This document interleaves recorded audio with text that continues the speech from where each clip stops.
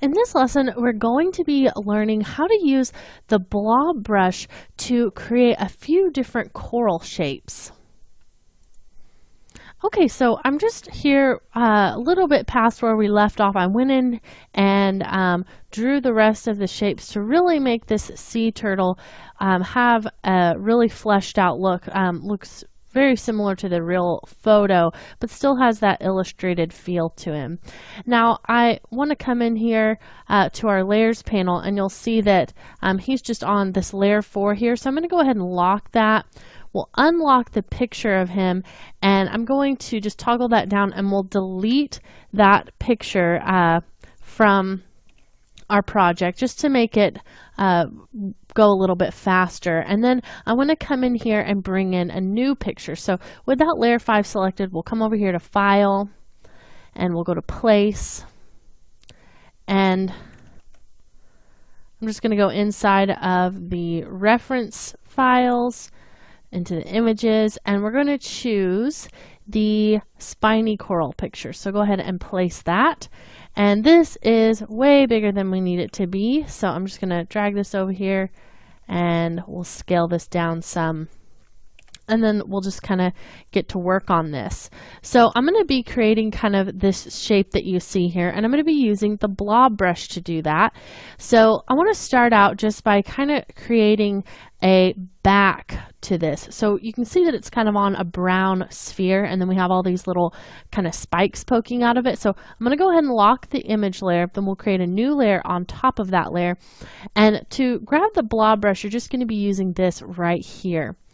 And we can go ahead and maybe eyedrop that kind of brown color here, and then just grab that blob brush. And I'm using a tablet to create this. So if you're not using a tablet, you can use your mouse, but now I've kind of switched over to my tablet, and you can see that here. I'm going to switch this so that that can controls my brush size with the wheel. So I can just a little bit easier to control, I believe, with a tablet, but you can certainly use the blob brush without a tablet as well. So I'm just going to kind of draw this in here. And then I'm going to flip this over just so I can kind of erase over here on the side. So with a tablet, you have the option to use the eraser, and that just becomes really helpful if you're using a tablet, because then you'll have that pen that you can switch back and forth. Okay, so once I get this circle and I'm happy with it, I'm going to go ahead and lock that layer, then create a new layer, and I'll actually turn that brown piece off. Now I want to come in here and just start kind of creating some of these pieces. So I'm going to zoom in a little bit closer and grab my brush. I'm going to eyedrop kind of this white color here, this lighter color, and make my brush quite a bit smaller, and then just kind of come in here and start to sort of trace some of these pieces. And then later on, if I want to add kind of a gradient to those to make them feel just like they have a little bit more depth, the way that we did with our sea turtle, I mean, you could see in that image how much depth was being achieved just by having so many tiny little scales and then setting that gradient up for those. So really makes a big difference. Now, part of the reason why I like using an image just to kind of trace over like this is that you don't have to put a lot of thought into exactly how you need to make these look so that you're getting the right kind of perspective. So you can see that the ones that are pointing right at the camera basically just look like a circle. So it really helps you to kind of dissect these types of shapes by simply being able to go in here and kind of just draw right on top of that. And then you're really creating, you know, your own set at that point, because I'm not going to come in here and draw every single one of these. So it's simplifying that by doing it in this way, and just makes the drawing feel, you know, definitely feels vector. And that's one of the great things about this blob brush, is that it is vector, but you get a lot more organic feel than what you get with the pen tool. So the pen tool is going to limit you just a little bit if you're using it the right way, where you're getting, you know, as few points as possible. And with this, you're going to have quite a few anchor points because it tries to, you know, make it as close to what you stroked with your brush as it can. So I'm still just kind of going in here. Again, I'm not going to show you me drawing every single one of these spikes, but you can kind of see that I've gotten a pretty good start here just in a really short amount of time. That's another thing I really like about this brush, is that it's actually way faster than the pen tool, especially when you're kind of tracing over an image. So if I had done the turtle with this tool, it probably would have been a lot faster, but sometimes you want the precision of the pen tool, and it is a little bit easier, especially with those scales. You know, I was able to just kind of hold shift to draw some really straight lines, and sometimes it is easier. It just depends on the image that you're creating. So that's why I want to show you, you know, several different ways that you can create these illustrations, and just getting a few different results, but they're still all going to feel very cohesive just because they are all vector, and we're going to be using similar techniques just to color them in and things like that. So now I'm going to kind of zoom back here, and let's just take a look at what I've created so far. So I'm going to turn that off. You can see we just have kind of several spikes here, and I can go in and flesh that out the rest of the way. But if I turn that on, you can kind of see how those are fitting there. So what I want to do is, again, just create another gradient for those. So I'm going to select all of those pieces, and then we'll just come over there to our gradient. And this was just a gradient I was using with some of the other scales on the turtle. So let's just kind of try that out and see how it looks. And I want to make sure that I'm setting that as the fill and not the stroke, so you can kind of see just how those look. And you want to be careful, if you want to start using your gradient tool, you can. That's going to be this tool over here, and right now those are all set up individually, but if I create just one, you can see that that's going to change them across the whole group. So sometimes that might be the look that you want, but I actually really like the way it looks with each one of those kind of individually being blended in that way. So, you know, that's an easy way for you to, you know, just kind of get started with that. Now I want to show you another technique with the blob brush.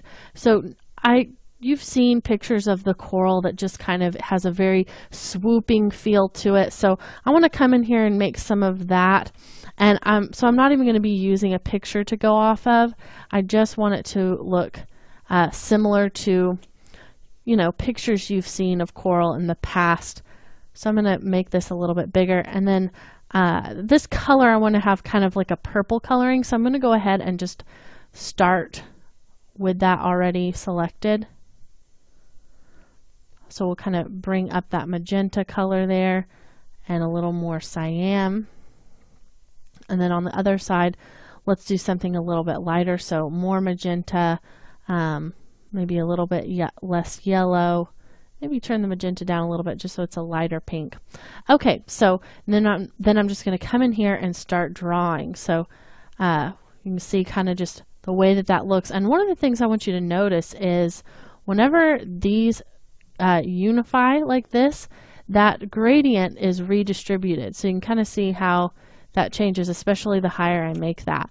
So I'm going to undo those, and just keep that in mind as you're making this. So if you make, you know, one stroke that's way taller, you're going to lose some of that definition that you get if you're really wanting that to feel like you have a lot of different pieces here. So just keep that in mind. And if you want to be able to have that, then what you can do is just kind of achieve it through your layers panel. So I can lock that layer, create a new layer, and then start drawing on top of those, and then they're not going to be unified with the ones behind them. So then you can get a lot more, you know, just different kinds of strokes that are going to make your color more diverse.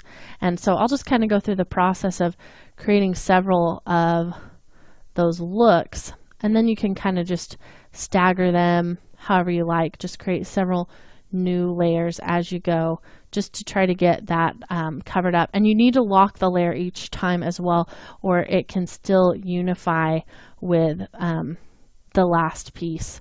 So just several little things to keep in mind as you're working.